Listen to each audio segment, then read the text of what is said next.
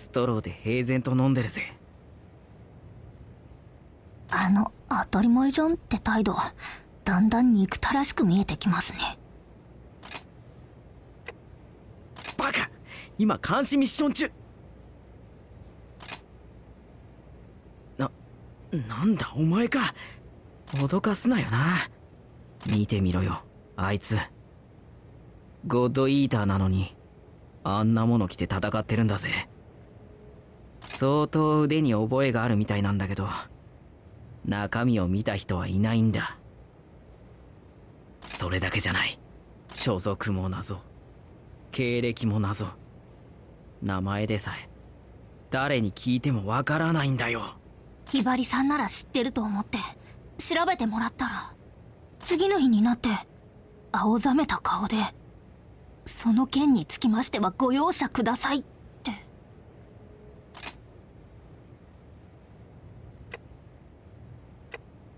ああ、間違いない。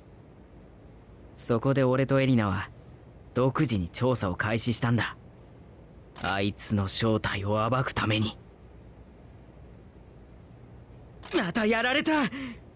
怖いよ隊長、なんだか大変なことが起こってる気がするよ。あのさ、俺たち仲間だよな。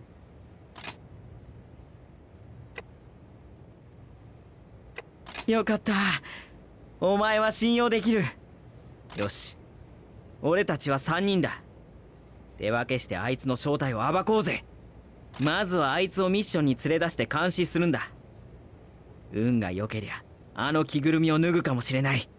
裏切りはなしですよ。エリナこそ途中で怖がって逃げるなよ。